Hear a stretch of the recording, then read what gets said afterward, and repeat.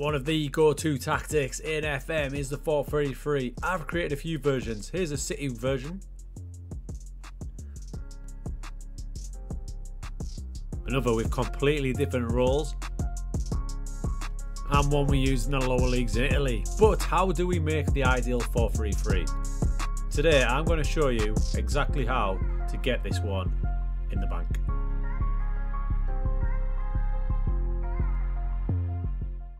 So right from the get-go, you've got to be greeted by this screen here. Now you've got two choices now. You can either create your own from scratch, everything, or you can use one of the presets. Now the presets are okay, I won't lie to you, they're okay.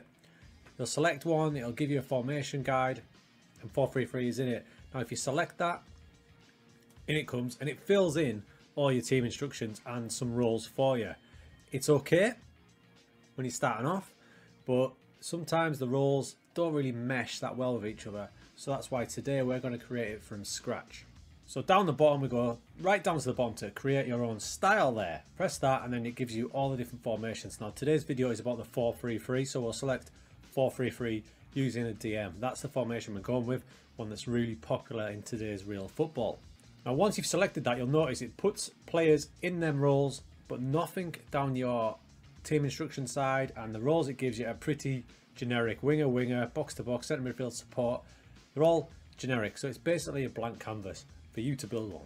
So let's look at that. We'll build a 4-3-3 based on aggressive wing backs. So on the right hand side, we've got wing back on attack.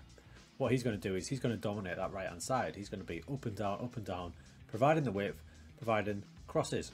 Now in front of him, it doesn't make a lot of sense therefore to have a winger, because they're going to be in the same positions, both trying to get up and down the flank. So we've got a bit more creative license then to use something different. All of these roles then come into play. Now what I like to do is I like to use either an inside forward or an inverted winger, because it gives you a few options, meaning they'll stay out wide and then dart in, leaving space for your wing back on attack. For today's video we're going to use an inside forward. Now you notice I chose support there because my wing back is on attack. So to give a good balance to the team, a wing back on attack will be paired with an inside forward on support. On support, he's more likely to cut inside and then look for his wing back on attack. If he was on attack, he's more a maverick. He's going to do things himself. He's going to dribble a bit more, shoot a bit more, look for the pass into the box. We want to use the wing back on attack as well, so we'll keep our inside forward on support.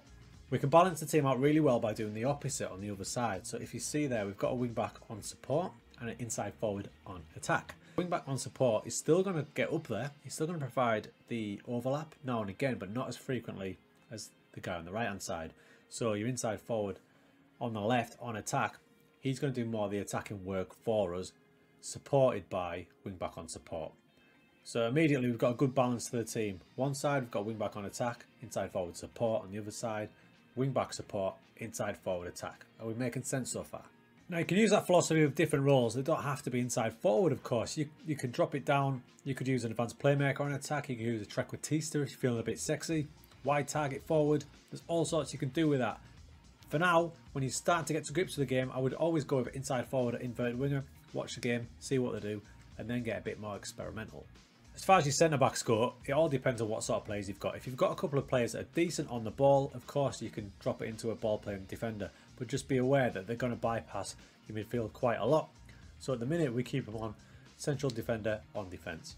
Now your defensive midfield role is a key one, and again it's linked to how you want your team to play. If we take a team like Liverpool or Man City for example, you'd probably slot in a deep line playmaker there because they're going to have a lot of the ball and they can make things tick from there. Now notice I do have him on a defend duty. That's because we've got the two wing backs playing, so we are aggressive. On a defend duty he'll hold his position more and be able to cover defensively. In some games where you don't think you're going to dominate as much, there's absolutely nothing wrong with switching that deep line playmaker to perhaps a defensive midfield on defend, making him more solid, giving the ball up easier, so shorter passing rather than looking for the expansive one and just ticking over and holding his position. Either are great, depends on your opposition and how you're playing. For this video we're going to keep him on deep line playmaker on defence, so he's going to hold his position just in front of the back two. So your central midfielders are interesting. So in a 4-3-3 you're going to have a bit of space to pick up on. So in this gap here, if you're not playing an attacking midfielder or a striker that drops off, one of these two boys may have to get in there a bit more often. So what options can you use? For me I like to use either a box-to-box midfielder or an advanced playmaker. So your advanced playmaker will drop into these holes there from a deeper position. If you're playing a 4-2-3-1, where the advanced playmaker might be in there, he's going to stick around that position more often. When the 4-3-3, he's going to start a bit deeper and then get into that position. The other option I like to use is a box-to-box midfielder. Now, if you click on the box-to-box midfielder, he doesn't have a lot of player instructions initially, but you can see I've added these ones in, making him a more aggressive version, taking more risks, dribbling more, getting further forward, and moving into channels. Meaning he's not only going to go up and down, he's also going to get across as well, support his inside forward and wing back. He's going to be a bit of an all-round player, so you need a guy with a good engine for that role. This 4-3-3 we're making today is an aggressive one, where we're going to dominate the ball, so I'm going to have an advanced playmaker in that role there, on attack. I want him forward more often than not, dropping into these holes, combining with the front three. So in essence there, even though we're playing a 4-3-3, we've kind of got a front four with our two inside forwards, a striker, and the advanced playmaker dropping in as well. So that means the fella next to him's got a lot of work to do. So with those aggressive players, we need someone else to balance it out a bit more defensive, winning the ball back and then laying it onto these players. And that's why we go with a ball-winning midfielder in there. It doesn't have to be, you can drop him to a central midfielder on defence or another box-to-box midfielder, but a slightly less aggressive version. We go with a ball-winning midfielder. He's going to cover all this ground in here, trying to win the ball back. And when he does, he's going to lay it off to the more aggressive players. So now we're starting to take shape. We've got our wing-backs bombing on. We've got our inside forwards linking up with them, and we've got our midfield three providing a bit of protection and a bit of creativity. Now it's time for the all-important striker. Your striker role is really important. Obviously, he's going to get the goals for you, right? And he links up with other roles. So it all depends what other roles you're using. Specifically for me, your aggressive midfield role. When we're using the advanced playmaker on attack, he's going to get into these pockets there, meaning we can have a striker who stays higher up the pitch. Your advanced forward will do that, usually operating in these areas here, so your advanced playmaker can provide the role in there. Now, if we're going to go with a different option, perhaps the box-to-box midfielder in the midfield role, there's a danger of your striker getting a bit isolated. So what I like to do then is have a drop-off role, maybe a deep line forward, dropping into these pockets there, or even, I've been experimenting recently with a false nine. So he becomes a creative player as well, dropping off, supplying bullets for your inside forwards and on rushing midfielders.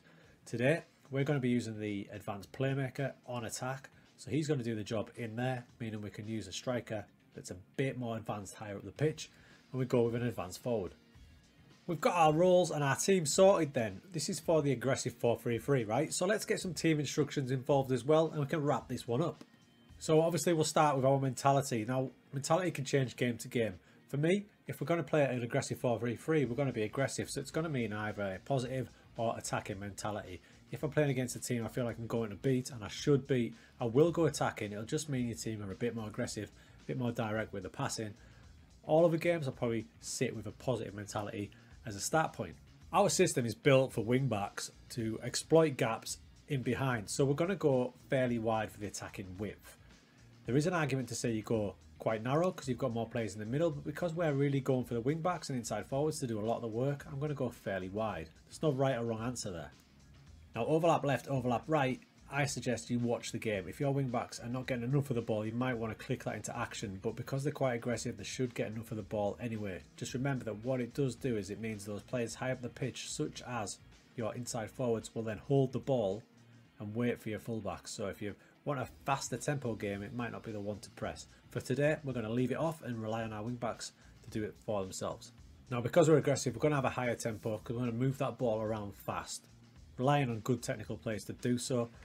I've selected lower crosses because my strikers aren't the biggest, and this will just mean they'll get a little bit more of an advantage. Again, that's subjective onto what your team has.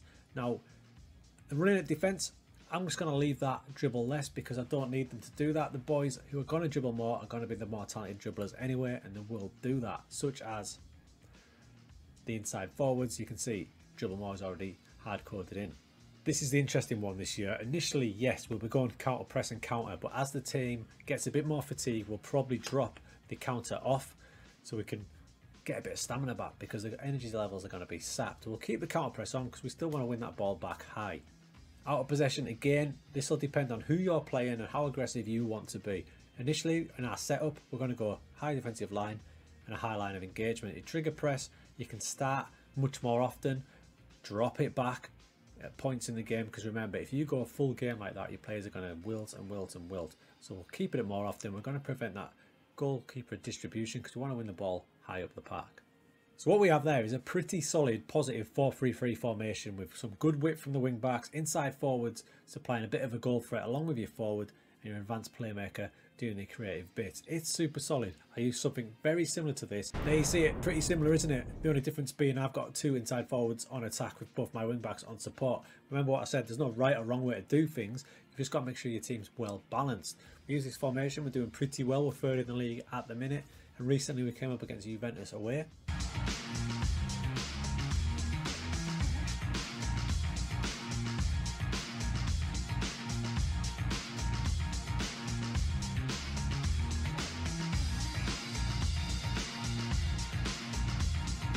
Scoring pretty nice victory there, 3-0 away at Juve, which is no mean feat. So the 4-3-3 is well balanced. You can get lots of creativity in there. It can be super solid as well. It's a really nice alternative to a 4-2-3-1.